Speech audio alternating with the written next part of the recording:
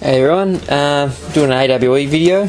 Got an appliance repair, I suppose you can call it. It's a little tiny Roymac portable air compressor, made in Australia. It's got a Clynton Parkinson quarter-power motor on it. The head's down at Peter's.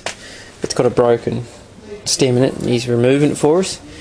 But yeah, not a bad little fine scrapyard. They had a broken back. Ooh, it's over somewhere over there. But this was cracked through here.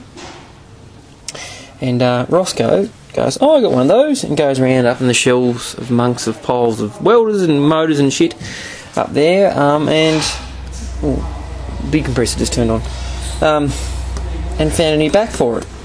Problem was though, the bearing was a different size, so we finally got a new bearing, and we'll take the back off to install it.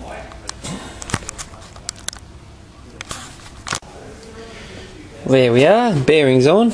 Just tapped it very light with the steel hammer and the cloth. Had to warm it up, of course, the heat gun. Make it slide on there nice and easy, but she's on there now. Show the small little rotor and the switch, centrifugal switch. It should all works. There's the contacts in there. All should be clean. These windings look like they were replaced, never reused. Been rewound, Roscoe reckons. And that's a motor rewinder, you probably should know. So, righto, that's that. We'll pop him back in and then do some wiring on it. Just to show the universality of back in the day, well, this is probably mid-60s, this motor, but these switches here, you see them in a lot of equipment.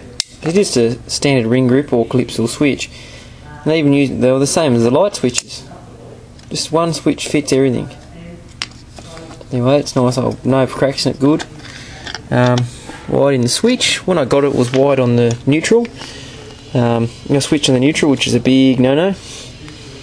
But anyway, it should work fine now.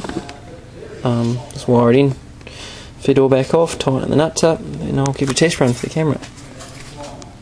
She's all plugged in on a nice old cord, rewired on, switched off obviously.